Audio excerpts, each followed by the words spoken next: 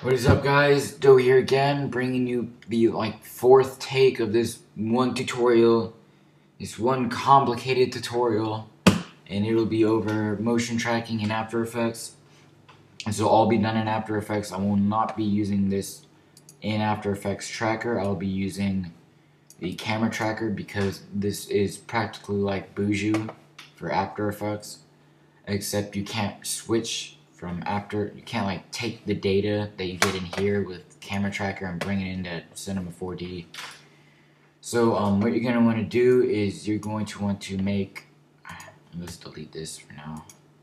You're gonna want to go to your project. You want to import your clip, and then delete that too. Yes, I want to delete it. So it should probably look like this for you now. You just imported your clip. It's 59.94. Make a new composition. Make this 59.94. Bring in your clip, and then you'll have this. And I'm going to scale this up to like 102. And so we get rid of the black lines. I'm gonna cut this to 2 seconds just to make this tutorial a little faster.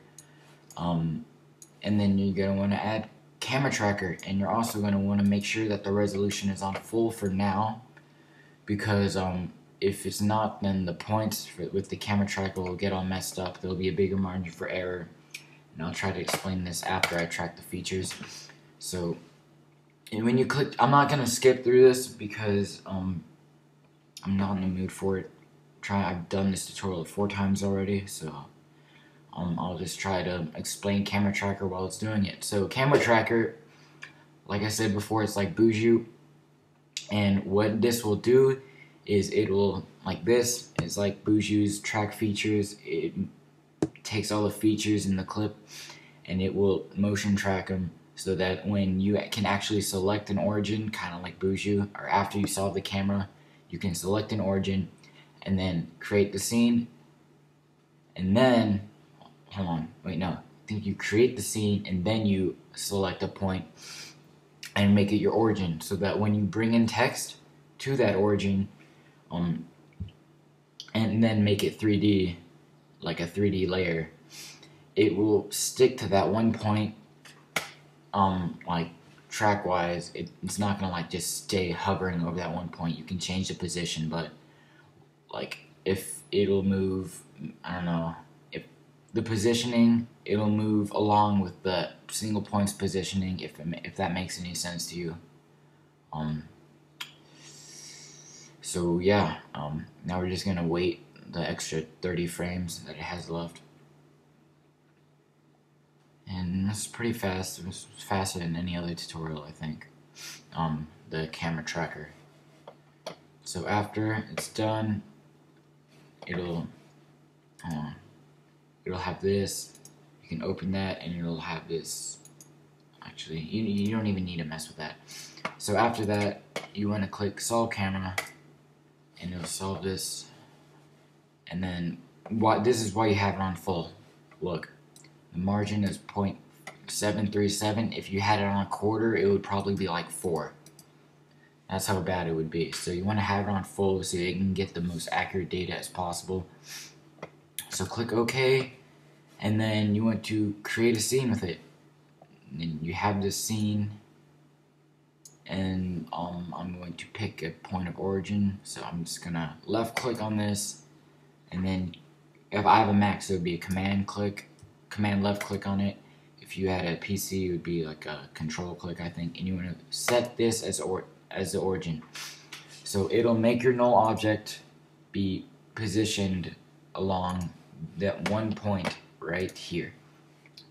So after that is done, we are going to add text, and I'm going to make it say tutorial.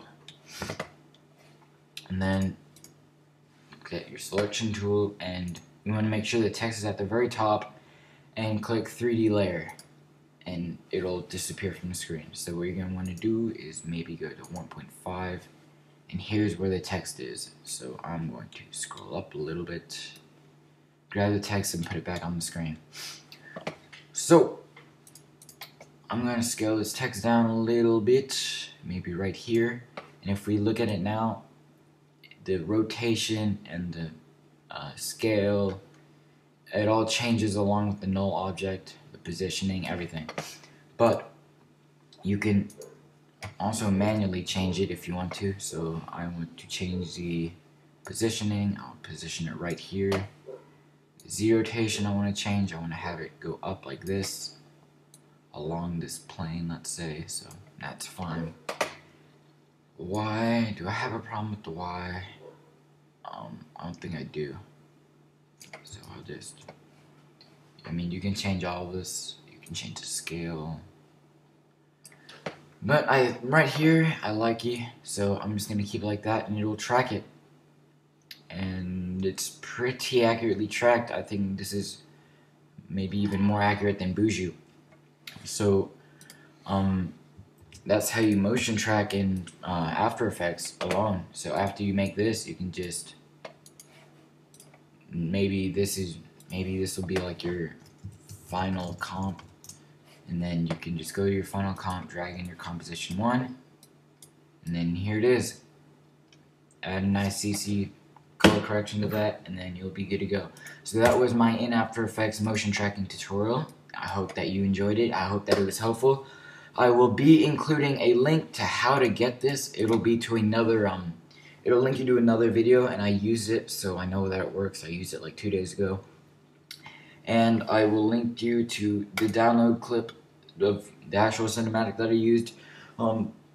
Thanks goes to Rob Tazor, I don't know, he's German, and I found out about this effect from him, and this was this tutorial was pretty close to how his tutorial was, except it was basically the same. So if you haven't checked him out, you should. He's an editor for Optic, I think, and he's really, really good. So I hope you enjoyed this tutorial again, and I hope that you guys aren't mad at me for not doing a Boujou to Cinema 4D back to After Effects. I'll be doing that tomorrow for you guys. Thanks for watching. Leave feedback, because I love feedback, and thank you for 277 subscribers. Peace out.